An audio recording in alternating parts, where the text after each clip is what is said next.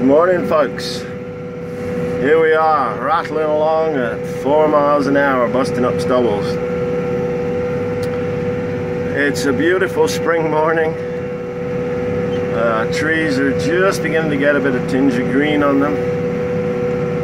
And we're out cultivating. We got the heavy-duty 32-foot cultivator on the back, ripping into these stubbles as early as I can. This field is just dry enough. This is the field where we had the disking marathon. This is the field how we burnt all the quack grass or cooch in. And this is the field that I combined in November. So yeah. So we're trying to do a little bit better this year. What I'm doing is I'm ripping up the stubbles. I wanted to do it in the fall, but by the time I'd finished combining, the soil was frozen and I couldn't get an implement in the ground. But anyway, the sole purpose of today's little exercise is to rip up this quack grass and try and deplete its reserves. You need to do this on a nice, dry, hot day, which it is today. No point in doing it when it's wet. So yeah, so it's mid-morning, the sun is shining. I'm the only one in the neighborhood who's working the fields. They're all probably thinking, what's that idiot doing today? But anyway, I got my trusty tractor dog Sally with me. She's keeping an eye on things, making sure I don't get molested by rabbits or deer or anything like that. And you may have noticed the hood is a little strange. There's no loader out on the front of this blue tractor. Well, I wonder why that is. So why don't we take a look? Let me just lift the machine out.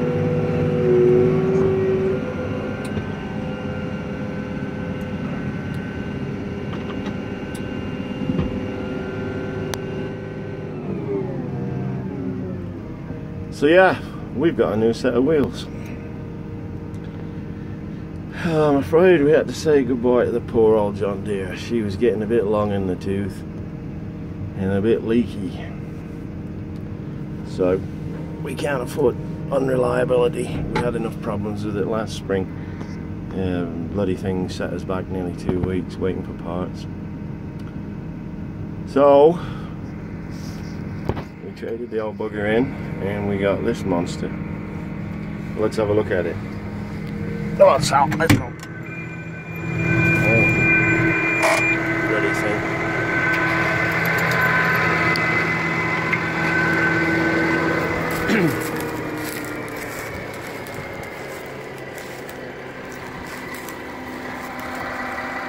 Well, there she is. She's a New Holland, as you probably guessed by the colour of the bonnet. T7.230. So it's 180 horsepower and it boosts itself to 230 horsepower under certain circumstances. Quite the monster. It's quite big. It's got enough power for this cultivator, which the John Deere never had. We took delivery of it about 10 days ago. And we ordered a loader with it. The loader didn't come, and we haven't got the dual wheels on the back yet. They haven't come either. But anyways, on this hard ground, this hard stubble, it's not too bad. But I know that when we get onto the looser stuff, it's going to be hopping and skipping a bit. We need that extra grip on the back. I had to make up a temporary weight frame on the front. My trusty Minneapolis Moline wheel weights have come into use again. The best $40 I ever spent at an auction was buying those things. They've been extremely useful in the last few years as tractor weights. They're not very elegant, but they do the job. But yeah, there she is. Not a bad machine. Now we looked at several types: Massey Ferguson, John Deere, Case, New Holland. Well, Case and New Holland are pretty much the same tractor anyway, just different colour paint and a few things different in the cab. John Deere didn't want to deal with us. Their rep couldn't be bothered. Couldn't be bothered to give us a price. Couldn't be bothered to come out and look at our trades. So obviously John Deere is not interested in selling tractors. I like the look of the Massey. I would have happily had a Massey. In some ways I would have preferred them, but they couldn't quite compete on price with the New Holland. And the dealer for New Holland is in town, is about an hour away, where the Massey is at least 3 hours away. So yeah, it's a close thing, but we went with the New Holland. The other tractor we've had has been 100% reliable, so no qualms there. Let's have a look inside.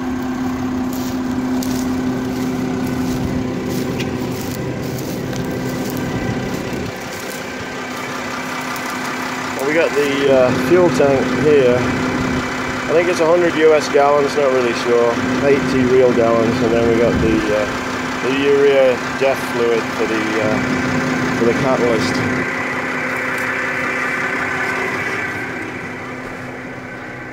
Cab is pretty much the same as the T7.230.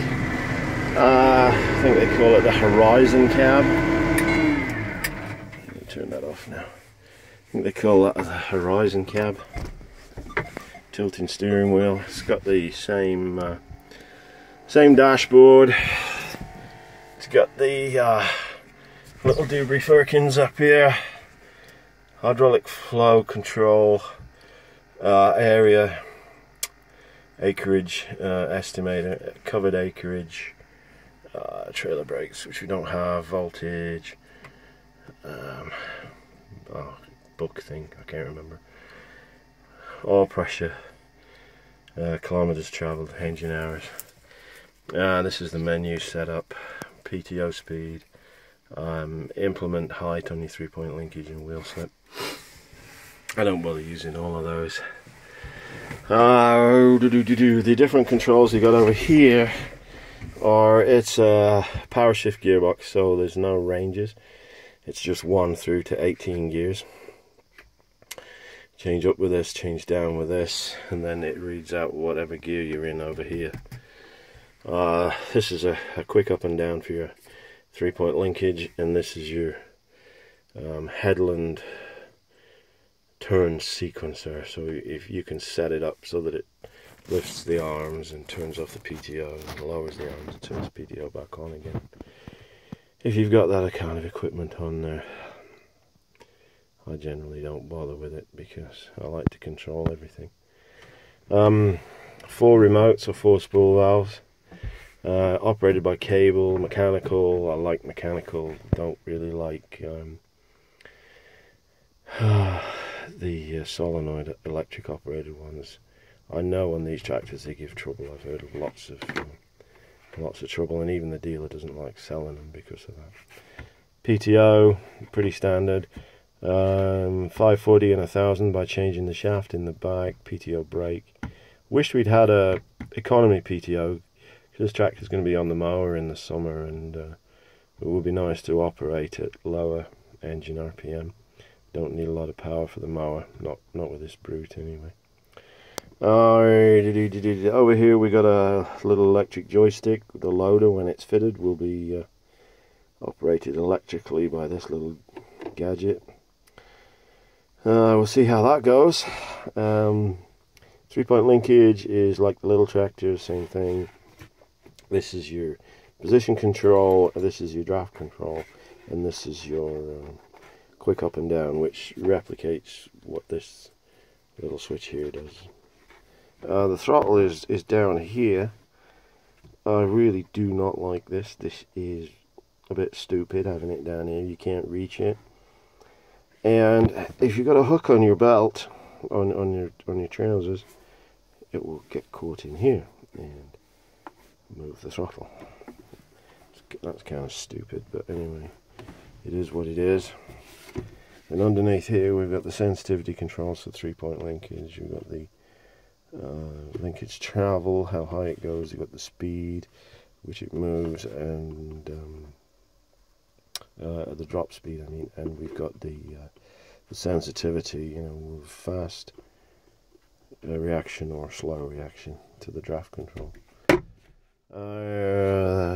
Electrical outlets over here, switches here. These are your LED lights. You've got little eyebrow lights on it like cars have. Wow, every tractor needs those. Yeah, right. You can turn off the 3-point linkage here, battery isolator. Tractor lights up here, these are your working lights. This switch, I have no idea what it does. It's not in the manual. You know, I play with it all the time, but nothing seems to happen. Heater and air conditioner here, cubby holes, which are great for launching things out every time you go over a bump. Radio, it's my own radio. The tractor came fitted with a radio, but I had to take it out because it wasn't suitable for satellite radio.